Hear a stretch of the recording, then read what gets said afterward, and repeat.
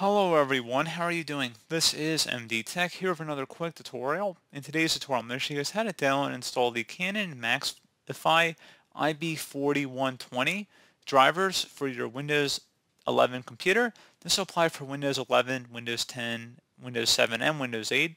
So this should hopefully be a pretty straightforward process, and without further ado, let's go ahead and jump right into it. So all you have to do is open up a web browser of your choice, doesn't matter which one, and you want to navigate over to google.com, and into Google search you want to go search for Canon printer drivers. So go ahead and just search for it. Go ahead and select the Canon domain on this page here, and you can select either by searching in this field here, you can search for it, or you can go down and just select versus printers, and then you select Maxify.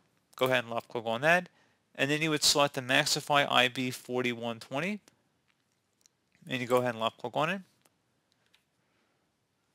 And you'll select the full driver and software package. It's about 55 megabytes. So go ahead and select the select button, and then select the red download button here.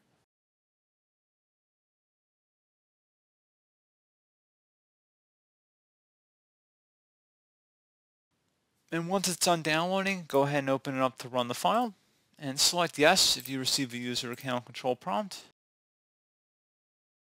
At this point, you would go ahead and select the Start Setup button.